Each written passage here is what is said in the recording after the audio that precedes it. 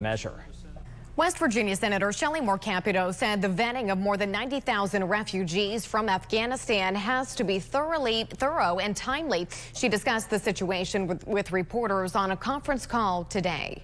So we want to have these folks vetted. They're on our bases. They're getting medical assistance. We want to help them. They are refugees from a horrible situation in their home country, and we want to welcome them into our country.